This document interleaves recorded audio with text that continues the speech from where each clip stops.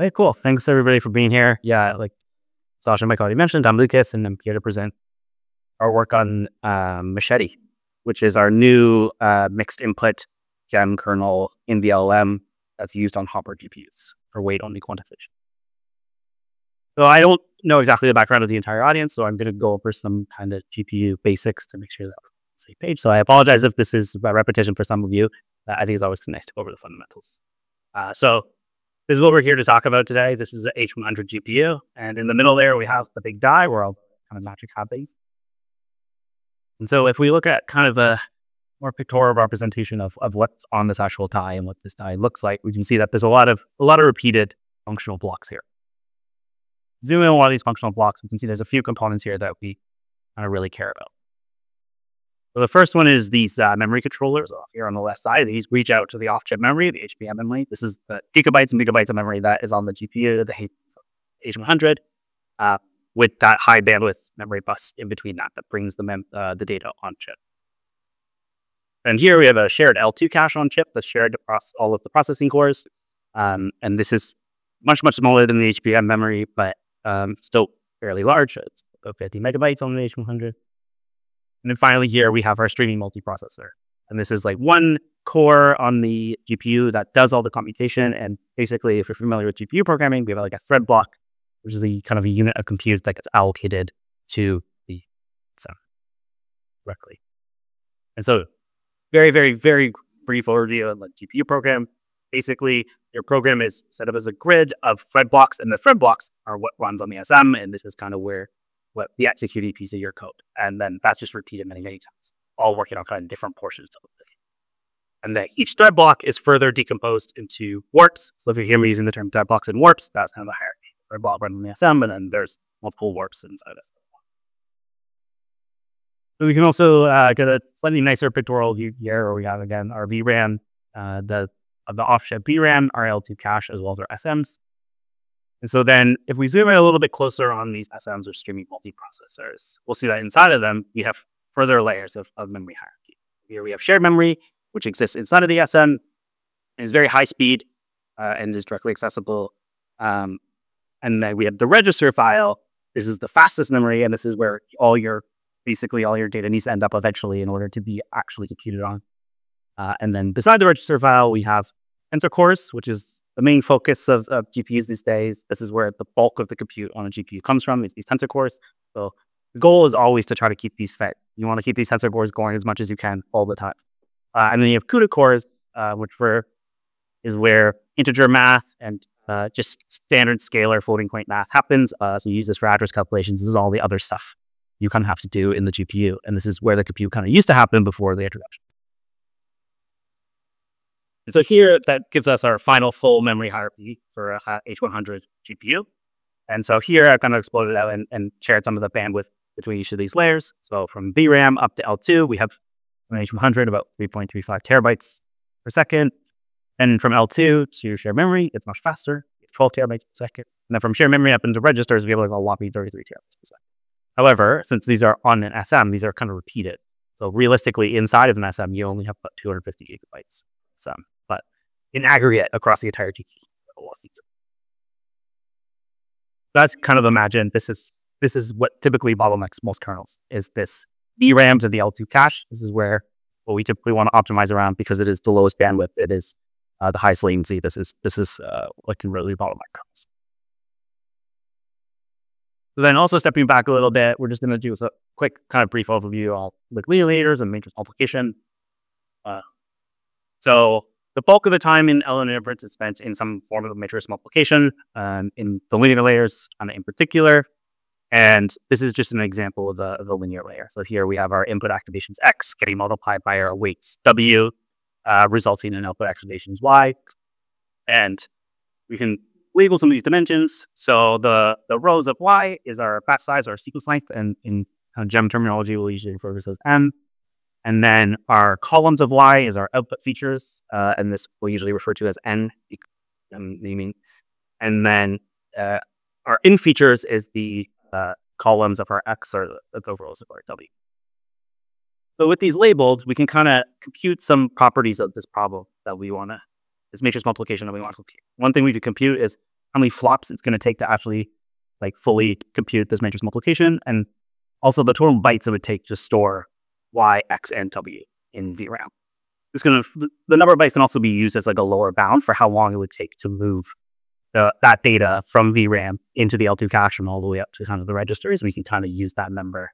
This is like a loose lower bound. When you get into tiling and stuff, there's tighter lower bounds, but this kind of works for our purposes.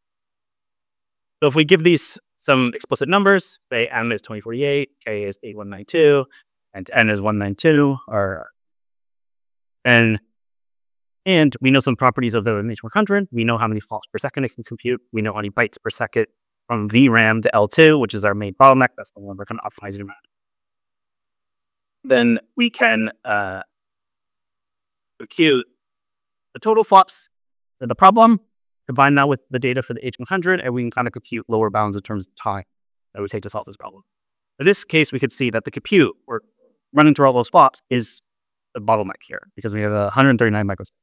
And that's the highest lower bound, so this is most likely what's going to cause the bottleneck. But during inference, we end up dealing with slightly different shapes. So our batch size might go down. They were doing decodes. There's only one token per item in the batch, so batch size is 32. And so your shape kind of changes here a little bit. In this case, your number of flops and your number of bytes also changes.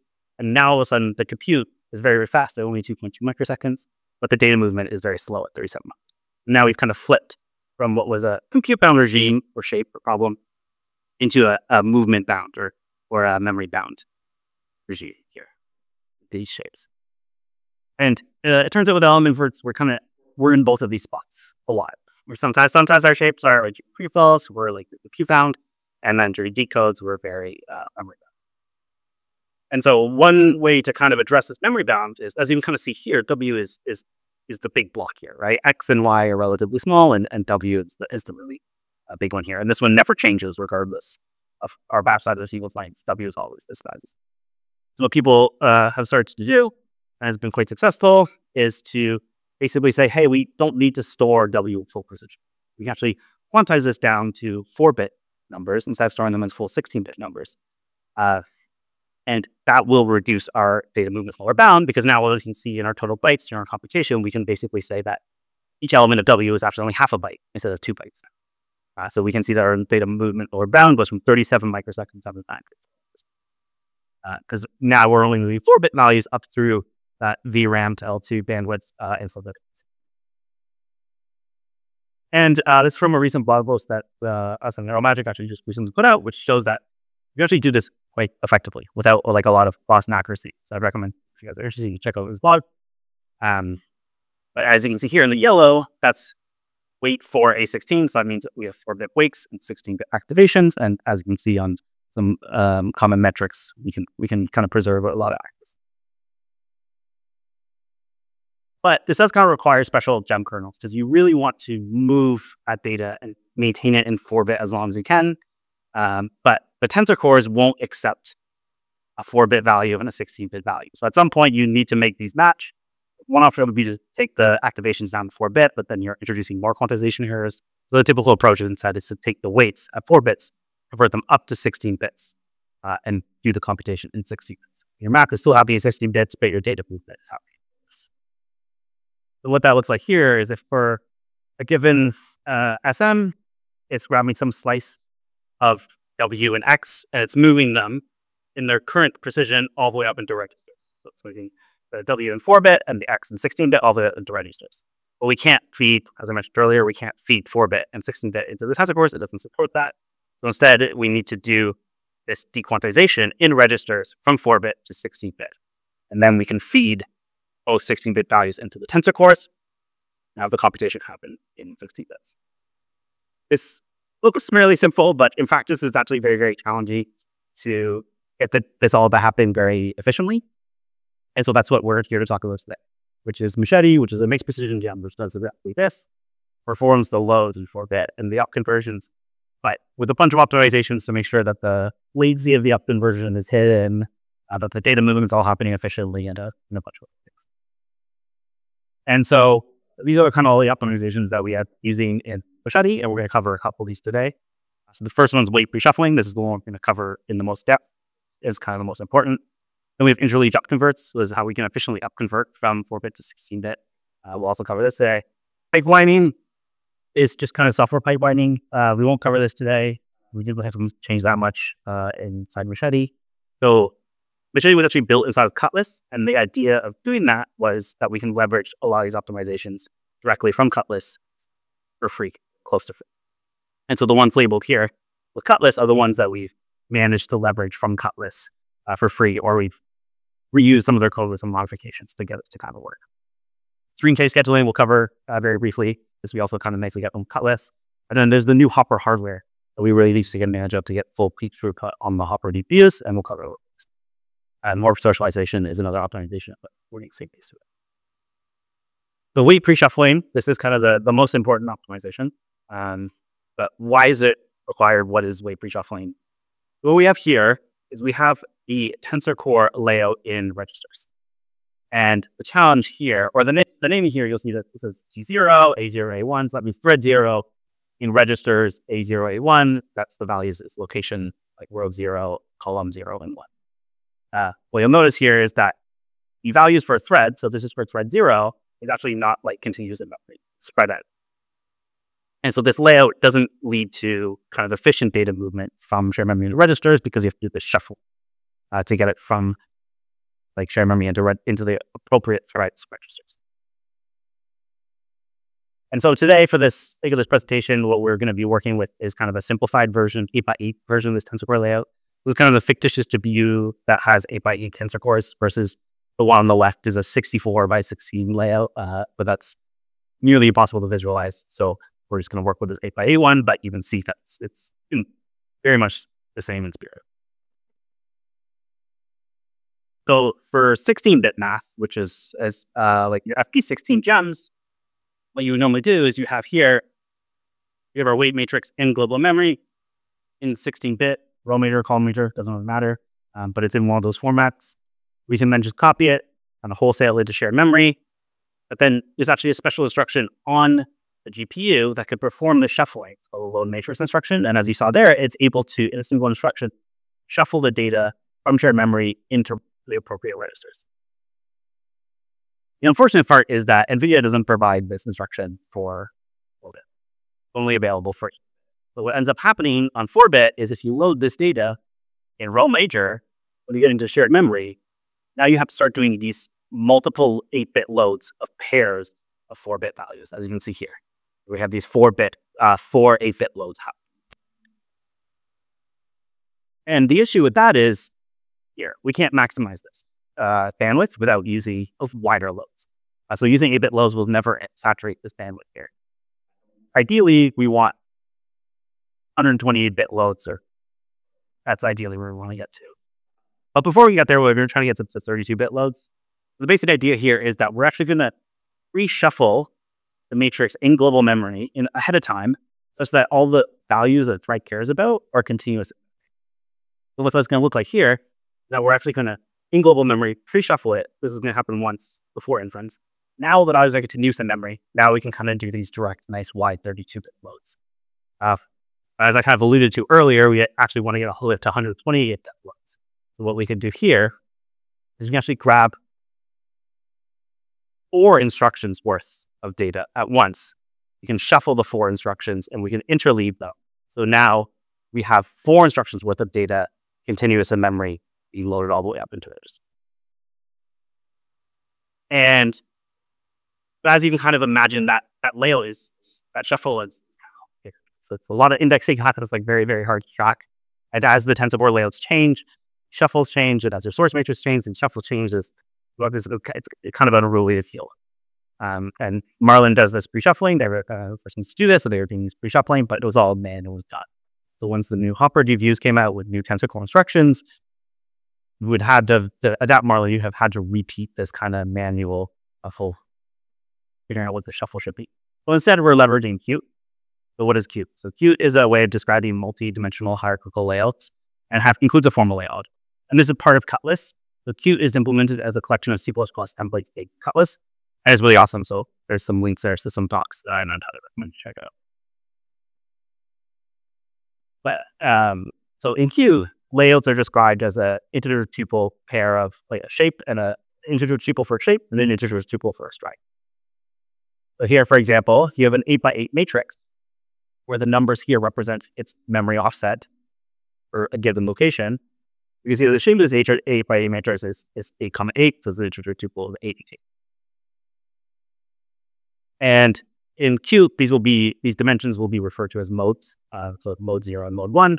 But in the case of this matrix, we're labeling it n for the rows and k for the columns to kind of match our Gen needy. So the first mode 0 is rows, and mode 1 is columns. Now we need to figure out what the strides are. And so if we look here for the row stride first, we can actually look along one column and see, okay, if we are in one column and we move up by one row, what are we jumping up? It's 8, and it's 8 again, it's 8 again, it's 8 again. So here we can see that our row stride is actually 8. And then here, our column stride, if we look along a row, we can see every time we increment a column, what are we jumping by? Here it's 1. So this is like a row major layout, but in Qt you would describe it using this layout here. And then once you have this layout, you could give it a name. It's basically a function at this point. And so now you can query this function for like a location in the matrix, and it will give you the offset in memory. So it's like here, if we queried for 3, 2, we would get the offset 26. And then also in Qt, they have a way of basically mapping. So that layout before would map a multi-dimensional coordinate down to a single offset. But sometimes we also want to go from an index or a one-dimensional offset into some kind of higher dimensional coordinate, because this can prove to be very useful. And you kind of do that with respect to a shape. But here, for example, if we had the shape 3, 4, we want to map a one-dimensional coordinate into the shape, we can see here, we have the indices here. So index 0 would map to coordinate 0, 0. Index 7 would map to coordinate 1, 2. And this all kind of seems a bit weird. And where does this come from? There's more formal definitions, but since this is a presentation, we're going to kind of like figure it out kind of pictorially. But the basic idea here is if you had a column major matrix with that shape, 3, 4, then it would be, as you can see here on the bottom, we have this column major matrix.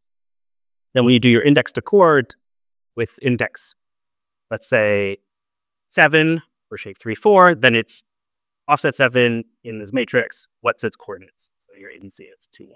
Or 1, 2. So this gives you a way of mapping from a one-dimensional coordinate up into some higher dimensional coordinate.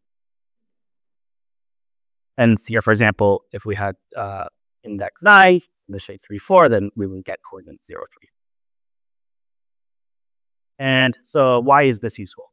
Well, as you can see here, we have a layout where we have rows n and columns k, and we don't have individual offsets in the different locations. We actually have pairs of thread values as a thread ID and a value ID.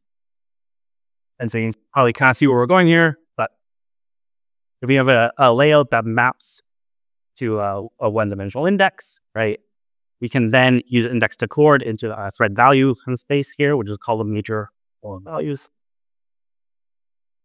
So for example, here, this layout would index into the thread value space. So the first location would be thread value pairs T0, V0. The next one would be T2, V0. Next one would be T4, V0, and so on. And so what you'll see a lot in the Cutlass and Qt code and just generally is that in the comments, this will be just kind of treated as one layout. There's like kind of an implicit index to core afterwards. You kind of view this as like a fused layout of like mapping from row column to thread value. So this is how you can have these like multi-dimensional mappings. And so in practice, for this specific layout, this is actually what that layout looks like in Qt. And you'll notice a few things here is that like it's a bit more complicated. So it's actually like hierarchical. So the 4, 2 actually responds to the n dimension of the rows, 0. And then the 2, 2, 2 actually corresponds to the columns. And this is because this is like too complicated of a layout to be simply represented just using one level of a hierarchy. You actually need multiple sub layouts for these different modes to actually get to this kind of complicated layout. So this is where the hierarchical nature of Qt comes in. But we don't really need to deal with that because like Qt handles a lot of this for you. So it's very nice to work with. You can just index into the rows and columns. So fine. And kind of ignore the fact that there's sub layouts underneath them. But for Machete, as we kind of mentioning, we really want the values that a specific driver cares about to be continuous in memory, right? That's the pre-shuffle. That's what we're going for. So we can do these really nice white loads. So here we kind of have our desired layout, where we have all the thread 0's values, and then we have all the threads 1's values, and then all the threads 2's values. So we can actually just describe this, the layout from the thread value space to a specific memory offset, which is this layout M, which is actually just like a row major by matrix. And using Qt, we can actually do some really nice things where we can basically say, okay, we had our tensor core layout, but told us a row column which thread value belongs to, and we have our desired layout, which says, like, this thread value, this is the offset we want it to be in. We can actually just use composition here to get a layout that maps from row column directly to the memory offset. And that's G here. And this is using Qt's ability to compose layouts. So what that looks like here is, in practice, here we had our original layout F, which maps row columns into thread values. And then we composed it with our M, which is our desired layout. It updates the layout. And now here we can see, now we have a layout to a specific memory offset. And as we can see, this kind of matches our desired one, where basically thread 0 is 0, 1, and then we jump over to 2, 3, and we're still within thread 0. Jump into the next area, thread 0, 4, 5, 6, 7, and then we move over for thread 1. But now we still need to shuffle from some source matrix, which has some source layout, over into this desired layout, or our pre-shuffled matrix layout. G is like desired layout, and it's our pre-shuffled matrix. So we're given a source matrix layout S, which maps from NK to wherever that source matrix, wherever the value lives in memory. What we actually want is we want a mapping from where we want our destination to be, where we want our value to be after shuffling, and then where it should come from, source. You could do this backwards. You could go from source to destination, and so you could loop over the source and then write to the destination. This is not as nice in practice because we're dealing with sub-byte values, and you can only do 8-bit writes. If you were to take a 4-bit value and then try to do an 8-bit write, you would end up stomping on different parts of memory, causes like a lot of nasty bugs. So instead, we loop over the destination so that we can get 2 4-bit values, pack them together, and then write them down as one 8-bit value. So that's why we're trying to go from destination to source. And again, Qt being awesome and amazing, it has functions for doing inverses of layouts, which is very, very useful. So here we can actually just take our pre-shuffle matrix layout, which maps from row column to our memory offset, and we can invert it. So it maps from our memory offset to row column. And we can take that inverted layout and we can compose it with our source layout, and this just gives us a pre-shuffle kernel. This layout is basically the kernel, because then the kernel just becomes a naive for loop over that destination space and querying the layout for the source. And so here's some examples of what those layouts end up looking like in practice.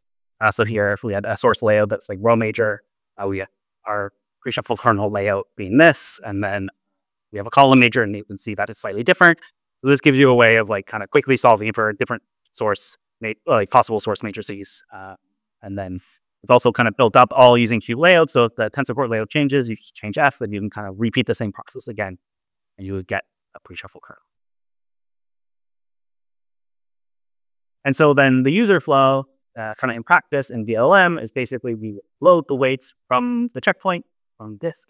We load them into the GPU's VRAM, we shuffle them, and then we kind of enter our serving, right? So now you can just kind of use those pre-shuffled weights. You only ever pay that pre-shuffling cost once. Like when the model loads, now you can have your server up for hours or days or whatever you want, and you're just reusing those pre-shuffled weights, sorry. So then the next piece is, okay, we have all this data now in registers, and we talked about how we could shuffle multiple instructions together, reshuffle them so that you should just officially load all of its values consecutively, but now we need to get them into the tensor. So this is what, after all the loading is done, this is kind of what our registers look like, where the different shades kind of represent different instructions that value belongs to. So then what happens is here, we now need to shift it over and expand it into 16 bits. Pass it over to the tensor cores. So that's the first tensor core instruction, the next tensor core instruction, then the third tensor core instruction, and so on. So here's an example of what that register look like. The registers look like. So typically in GPUs, registers are 32 bits. So here we have our source register, which contains our 4-bit values. So we have 8 4-bit values in our 32-bit register. And they're, the ones that belong to different instructions are colored differently. So the green ones is for our first tensor core instruction, and the purple is for the next tensor core instruction, blue is for the one after that, and then yellow is for the last tensor core instruction. And then below, we have our destination register, which has a pair of BF16 values, or FP16, or whatever they're going out to. And this is where we ultimately, we want to have that BF16 representation of whatever that 4-bit number is at the end. So for this first instruction, the numbers are 4 and 11. And so what we can do is we take our destination register and we can put in some magic values here. And so what's magic about these values? Well, that green bit as part of the BF16 is the mantissa. The red bit is exponent and the gray bit is the sign. And so by putting 128 in BF16 into the BF16 register, we've kind of aligned it here such that whenever you set the bottom bit, you're going to get 128 plus 1. Whenever you set the second or the bottom bit of the mantissa, you're going to get 128 plus 1. Second last bit, you're going to get 128 plus 2, which aligns our representation of the 4-bit value in binary would be like 1248. It's the same, 1248. So what this means we can do is we can just, we can and or those bits into that area of the mantissa, and we end up with a number that's 128 plus whatever that 4-bit number is, whatever that unsigned 4-bit number is. Then you can just do a full U-point subtraction of 128, and you get the BF16 representation of that number. So now you have BF16 4 in terms of BF16, and you have 11 16 in the destination register. And then since we've done this interleaving, since we interleaved multiple instructions together, we now have this nice property where we can actually just shift this top register by 4, and we can just kind of repeat the process. And we can get the next instructions data. But as you can kind of see here, we're going from unsigned 4-bit up to floating point. The issue is we also need negative values for storing weights and parameters. There is negative ones. So what GPTQ and a lot of other algorithms do is that they'll actually store it as an unsigned value with a bias. And so you'll see in the vLLM code that we'll have B8 after some of the different types, and this means that as a static bias of 8. And what this means is that instead of storing the exact number that you want to represent, you store that number plus some bias. So for example, here in the purple, the number we're storing is 3. We add 8, so we actually store 11. Over here, the number we're storing is -3.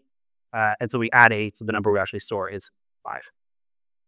We can then go through the same conversion process, but now when we go to subtract 128, we can actually fuse in the removal of that bias. So we can actually subtract 136 instead. Not actually adding any instructions. We're just changing the constant we subtract. And we can get 3 and -3 in BF16. So we can remove this bias, we get negative numbers, and we're not paying any extra cost for that. And then, again, the kind of natural order for this would have been to have all values continuous in memory.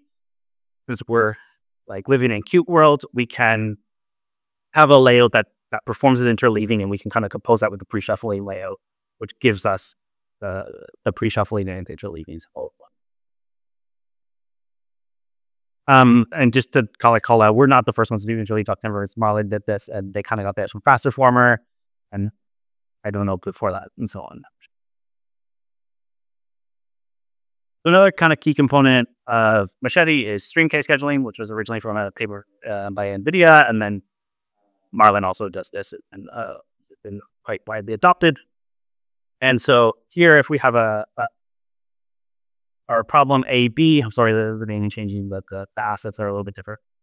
So we have green is our output C, and we have different tiles here that we need to implement. So a standard kind of data parallel approach here would be to allocate each of those output tiles to a different SM in your GPU.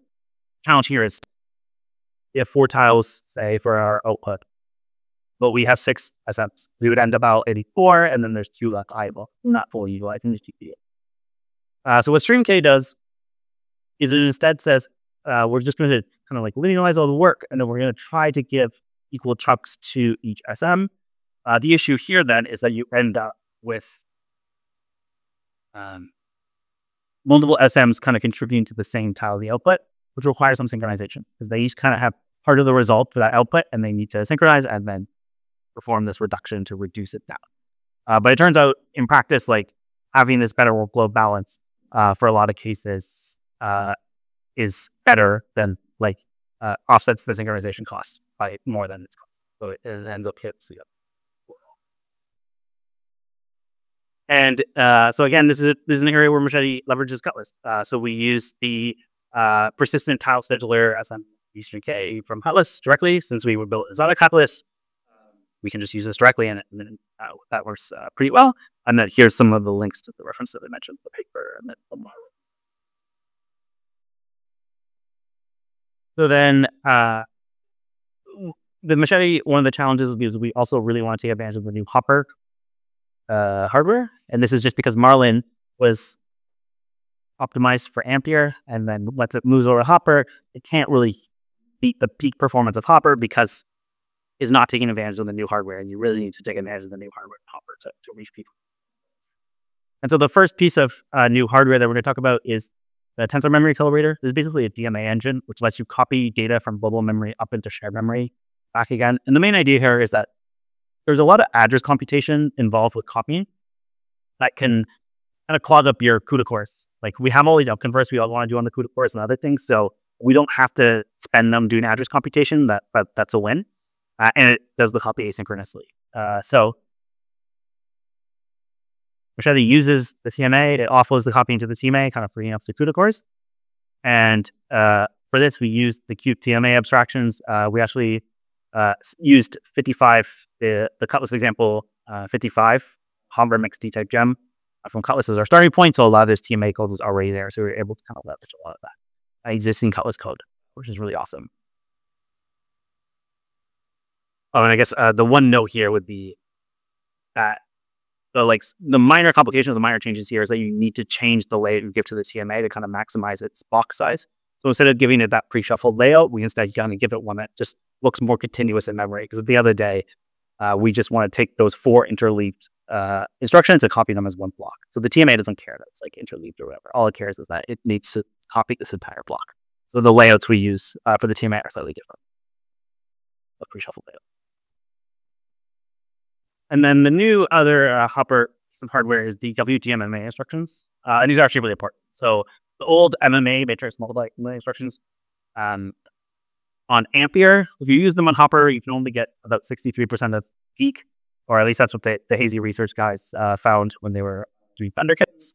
So you really need to use these WGMMA instructions to kind of fully saturate the sensor.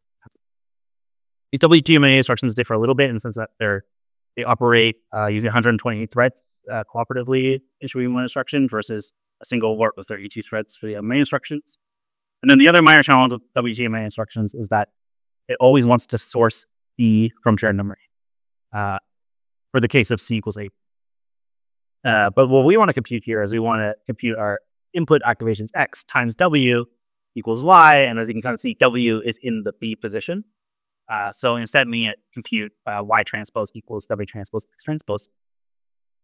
So that W is now not in the B position, and we can source it from where. Because the last thing we want to do is read in our values, upconvert them, and then have to write them back down to shared memory, because then we'd be kind of really hammering that bus. So this can be done because we can transpose W during the pre-shuffling kernel, and Y and X we can pass as column major, and then to Cutlass, but then when we pass it back to PyTorch, we can pass it as work major, so we can kind of get those transposes for free. That kind of covers everything that I was going to talk about today. These is just a summary of kind of all the optimizations that kind of went to Machete, and the ones we covered today were like the way pre-shuffling. We covered the interleaved upconverts pipelining we did cover today, but it's mostly just software pipeline. 3K scheduling we covered today. We covered the new hardware, and then there's also work specialization, but there's lots of other blogs and articles about this. So if you're interested in that, there's lots of colleagues blogs and stuff. So in terms of performance, our main goal was to try to create a kernel that gave us speed up in the memory bound case, but didn't cost performance in the compute bound case. Because this was kind of the main challenge with Marlin, was it was really performant in the memory bound case, but then in the compute bound case, it would struggle. And it turns out, like for serving workloads, again, we care about these cases like pretty, like not exactly equally, but like generally we care about both of these cases. So a win in one and a loss in the other kind of just nets out to like not being that great. And so we really wanted to be even in one and win in the other, or win in both. And so that was the real goal of Machete, and that's what we can see here. So it's like mildly cherry picked shape, but this is a 16K by 16K shape here, where we can see that against FP16 gem, it's kind of in line. It's like a little bit higher just because we kind of tuned block sizes for the specific shapes a little bit better. But we can also see in the memory bound region, it performs much better. It is kind of a similar view here, but kind of highlights where Marlin, as soon as you kind of cross that compute bound regime, your latency, because the y-axis is no latency or time, so higher is worse. As we kind of cross into that compute bound regime, it kind of really penalizes that latency, which is what we were really trying to avoid. Whereas with Machete, you kind of get the speed up in the memory bound regime, but then you're not penalized.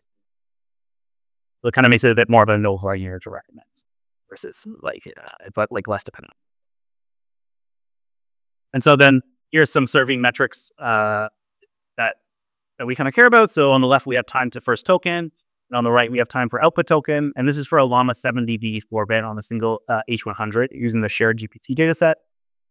So for example, you might have targets of a median time to first token of 250 milliseconds and a median of 100 milliseconds for time per output token. As you can kind of see using Machete, you can kind of get up to 5 user requests per second and still kind of meet these metrics, whereas Marlin kind of stops around 3. Like you're no longer hitting your targets anymore.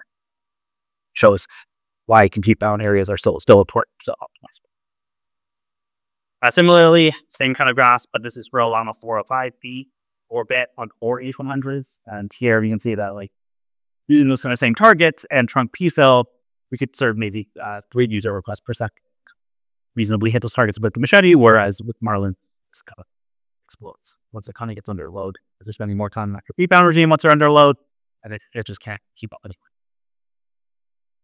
Yeah, so that's everything I had prepared for today. So if anybody has any questions.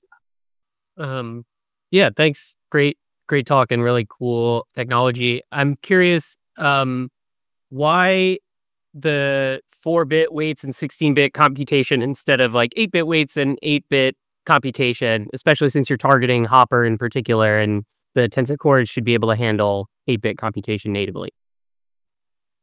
Yeah, so I think there's still definitely a space for 8-bit weights and 8-bit computation. I would say like you can't fit a Llama 405B using 8-bit weights into 4H100s. So there is like definitely regimes and things where like one of these is like 4-bit weights is the only possibility. So if you're really trying, because we were talking all about performance here, but the other kind of axis here is like actually fitting onto the GPU. And this is kind of where 4-bit weights like really shine, because you're also lowering the amount of VRAM you actually need. And so I would generally probably say like, I mean, it depends on your workload. So you can like obviously talk to us in NeuroMagic, like questions about this. I don't want to like give any kind of broad rules of thumb, but generally like if you can run FPA and it kind of makes sense, then it's not a bad thing to use. So we're not saying that this is like the end all be all and like this is exactly what you should be using in all situations, but there are situations where 4-bit is. Got it. And then what about like upconverting to 8-bit instead of 16-bit and then doing the calculations there? Wouldn't you get the best of both worlds? Yeah, so this is something that we are looking into to a degree. There's some big kind of challenges here, specifically around group scaling, things like this. Because normally we didn't touch on it, but you have group scales to make the accuracy not be penalized too much here. But to apply those scales, you need 16-bit math, and the only 8-bit math right now is in the tensor cores. So you wouldn't want to use tensor cores to do that scaling. You'd want to use CUDA cores, and CUDA cores don't support FP8. There's like ways we're kind of thinking around this. There's like things we can do. But it's a bit more of like a research topic right now than like a production ready thing. So I think yes, you're right. This is something that we're very interested in and kind of a compelling direction. But there's some unique challenges to that specific setup that need to still get addressed. You already have like some like W4A kernels like started to be integrated. Yeah, so there was QQQ, which they merged in a implementation, but the way this works is you basically go from 4-bit weights up to 16-bit, you apply the scales, and then you drop back down to 8-bit. This kind of chokes you in the compute bound regime. So we're trying to look at ways of doing this. So like, yes, there is some code in there already. There is things you can play with, but we would say like it's not really super optimal or performant yet. And that's kind of something we're kind of pushing towards. But I think it's a very interesting area of research.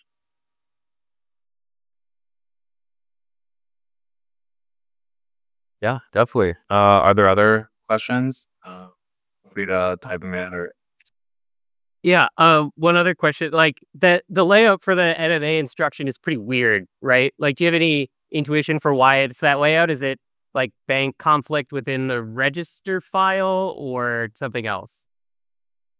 Yeah, that might be a question better targeted for the NVIDIA guys, but it does seem like there is multiple versions of this, like different shapes of these tensor core instructions that you can issue.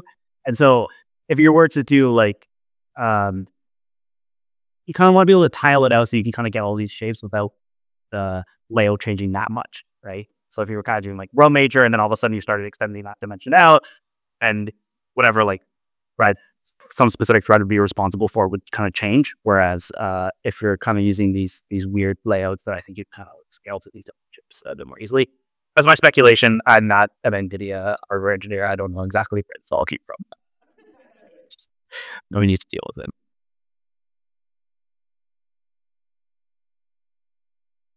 Yeah, there's a question in the comments just on any chance to still work on Ada, or is it just Hopper? Obviously, Yeah, this is just Hopper because we use the TMA and the WGM instructions. That being said, I think Marlin, like, we kind of thought about this, like, do we want to like write Marlin using Cutlass Cube and things like this? But Marlin is like very low optimized for these sorts of GPUs and stuff. So like on Ampere and stuff, Marlin is still very, very good. So I think you can just use that and kind of be fine with it. It was really on Hopper that started to struggle, and then also going forward, we needed a better plan of attack for being able to like quickly get these kind of kernels out for the next generations in a way that doesn't require so much manual indexing. like it should be like applicable to future architectures, though. Like, or at least Yeah, sure. I feel like it doesn't change around the hardware like dramatically. Like TMA suddenly go away. What do we do? yeah, please just lay on update. Minutes. I guess on that front, the Hopper architecture has the special SM90A flag in compilation, which says like, I'm willing to use features that might not be supported in future GPUs. Yeah, like I'm actually not familiar with WGMMA and the TMA acceleration, whether those are like regular SM90 or whether those are SM90A. Yeah, I think they're SM98. So there is a chance they go away, but I imagine they will probably be. And assuming that Cutlass will also support them, and then since they're built inside of Cutlass, adopting those new features should be a lot easier and hopefully more straightforward. But I think that all kind of remains to be seen. So yeah, at this point, it's all kind of speculation. But our view was that by using these kind of cute layouts and being inside of Cutlass, we're the best position we can be to get as much of a jump start as we can.